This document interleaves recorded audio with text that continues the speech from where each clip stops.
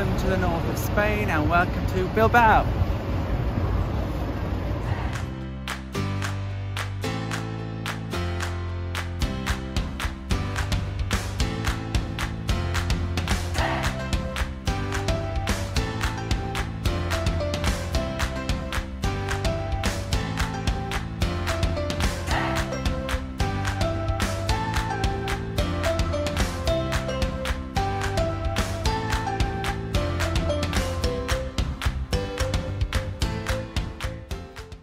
Hi, I'm Tom. And I'm Dom. And welcome to Tom and Dom Travel. We recently took a cruise on the beautiful Sky Princess in April 2022 out of Southampton during the UK Easter school holidays. During the cruise, we visited France, Portugal, Spain and Gibraltar over 14 nights. Today we docked in the port of Getxo for the city of Bilbao. So first thing we did when we got up is headed straight to the International Cafe for breakfast. The International Cafe has a range of breakfast options available, from pastries to breakfast muffins, which were absolutely delicious. They also do a great selection of teas, coffees, hot chocolates and water is available from there. One of the major advantages of having breakfast in the International Cafe has got to be their premium coffees. The coffee in the buffet, the coffee in the main dining area is absolutely fine, but if you're like us, we do enjoy a premium coffee first thing in the morning. Yeah, we're talking about lattes, cappuccinos, espresso, all the usual things you can get in your local coffee shop. And once again, because we were Princess Plus, that was our package, it was all included. So we didn't have to pay any additional for those premium coffees. Really simple, they just ask you to tap your medallion on the reader and the coffee is yours. So for breakfast, I wanted something light, so I had like a fruit loaf with a latte.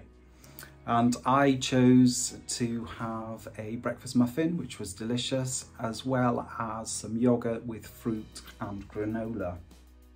After a very quick breakfast in the International Cafe, it was time for us to disembark and leave the ship to get on a shuttle bus, which has been provided by the port once again free of charge. As we were leaving the port on the coach, we happened to notice that the wonderful P&O Britannia was docked in another berth just across the way from us. So we managed to take some brilliant photos of her while she was docked in Getxo. Yeah, we're great to see another big cruise ship next to us. So the coach from the port in Getxo into the centre of Bilbao took around 25 to 30 minutes. Yeah. What was surprising that because we were in northern Spain, the landscape was much greener than we'd seen when we'd visited southern Spain in previous trips. The coach dropped us off right in the centre of Bilbao, about a 2 to 5 minute walk to the Guggenheim Museum. Yeah, very, very convenient. Pretty much dropped us off in the centre of Bilbao. It was very easy to sort of navigate in terms of it was well signposted for cruise ship coaches, because obviously Sky Princess wasn't the only ship that docked that day. Britannia was in as well. So we took a walk straight towards the Guggenheim Museum and all the wonderful sculptures that surround it. The first sculpture that we came across was the puppy. It's huge. I don't know how tall it was. It was huge. It was massive. A huge puppy, absolutely covered in greenery and flowers. Now these flowers change with the season, so we could see them at the time working on replanting some of the flowers, and it looked absolutely stunning. Quite an unusual sight as we were walking up the road and you saw this monster of a dog. It was quite surreal. It was a monster of a dog. It was a puppy. It's called a puppy. Yeah, the dog. We continued to walk around the Guggenheim. Unfortunately, on this trip we didn't have time to actually go in, but we did enjoy seeing some of the sculptures that surrounded the museum. The museum was opened in October 1997. The curvy, titanium-clad building receives the most attention from tourists. One particular sculpture was this huge tarantula just on the water's edge. An amazing spectacle, lots and lots of people there, tourists taking photos. It was, you know, beautiful, really. It depends if you're scared of spiders, because it could be the stuff of nightmares, really, because it was a huge spider. So we'll leave that up to you. This metal spider sculpture in Bilbao goes by the name of Man. It is almost 9 meters high. We walked underneath the Guggenheim, which you can do as you walk alongside the river.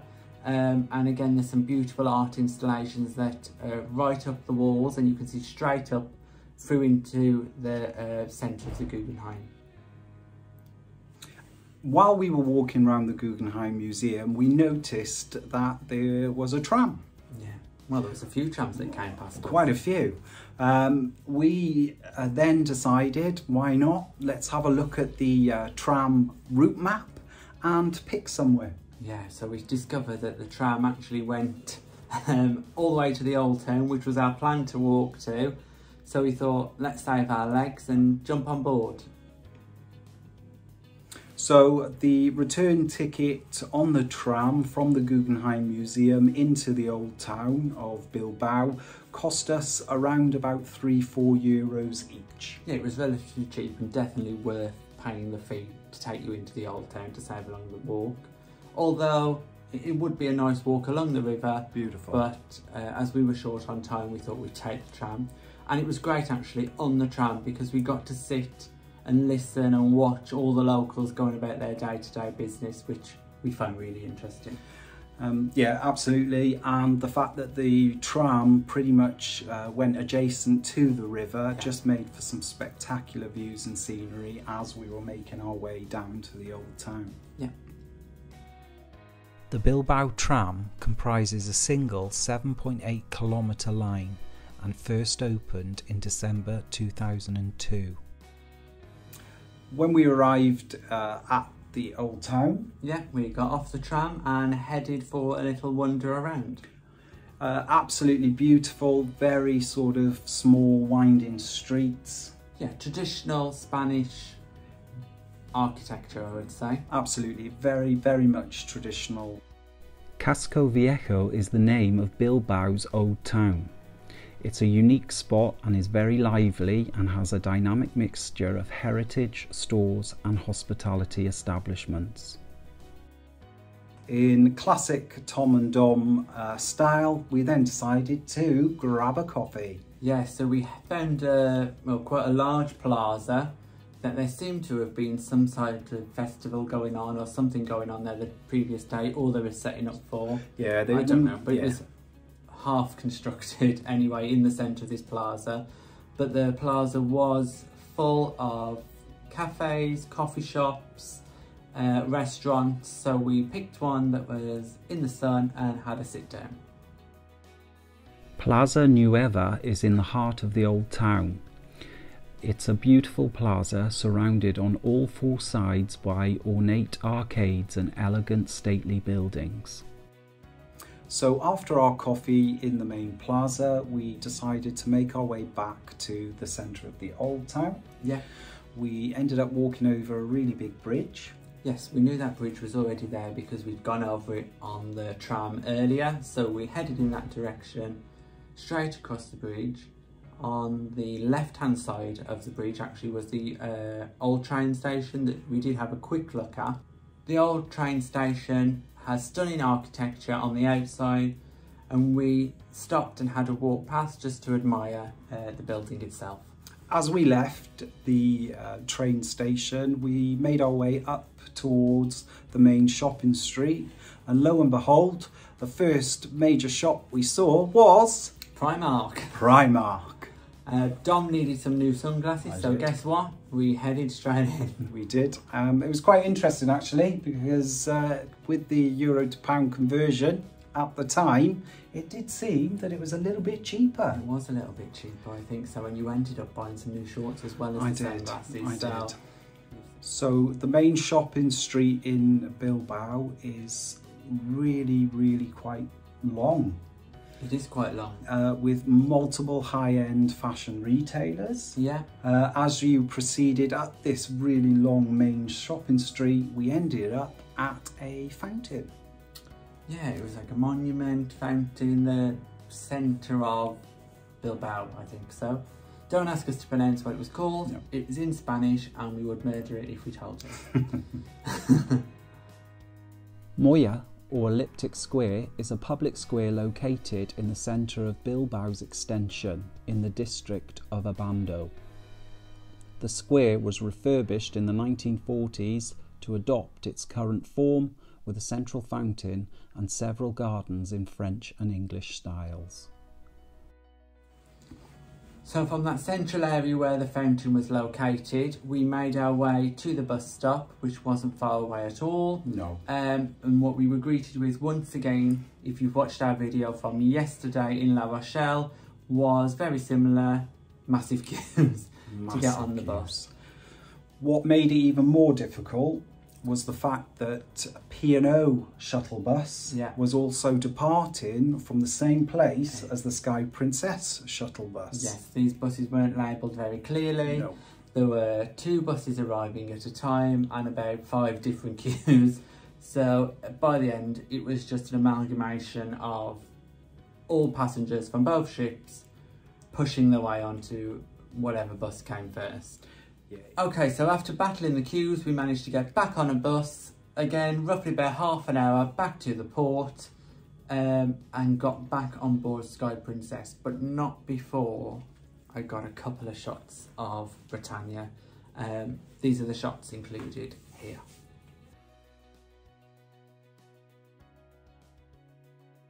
So as we'd been out and off the ship for about 4.5 hours in total, we were both quite hungry. Yeah, very hungry. It was relatively sunny outside, so we decided, why not, let's go and top up the tan some more on the pool deck. Yeah, we didn't want to go into the restaurant, so we thought we would pop to the Salty Dog Grill and order, well, I ordered cheesy chips with bacon.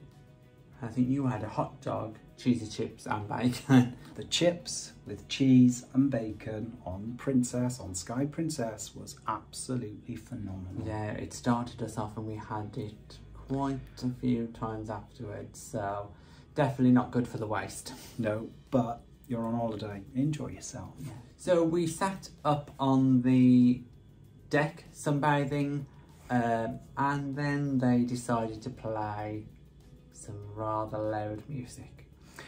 This is one of our sort of criticisms of Princess and the entertainment on board, especially on the Lido deck. During the afternoons when people are out sunbathing, they tended to put on some type of film or a concert on full blast. Yeah, so we didn't mind listening to the music, but at the volume that it was at, it definitely ended your piece, and you had to, for us to talk to each other, we had to shout, so it was quite distracting. It was very loud. So after sitting on the pool deck for an hour or so, we couldn't bear the noise any longer, so we decided to make our way back to the room, have a little rest and get ready for this evening. Yeah, that was a couple of hours in the room spent. We got ready and headed out to dinner once again in the Soleil restaurant. So in the Soleil we were seated in the same area as we were on the previous night. Yeah.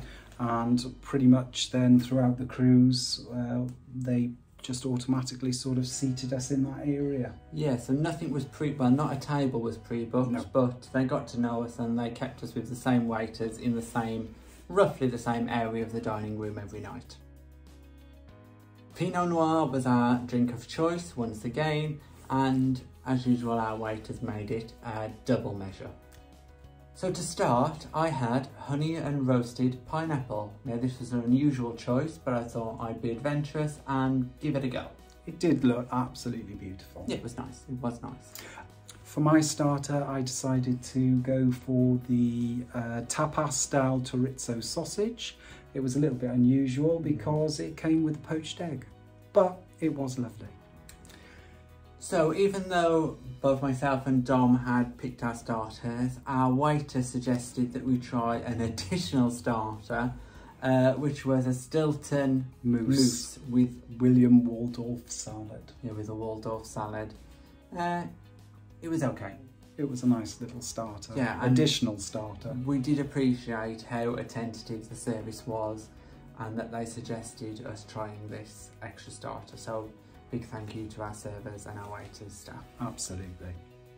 So for my main meal, I had beef stroganoff with egg noodles. Now this was absolutely beautiful.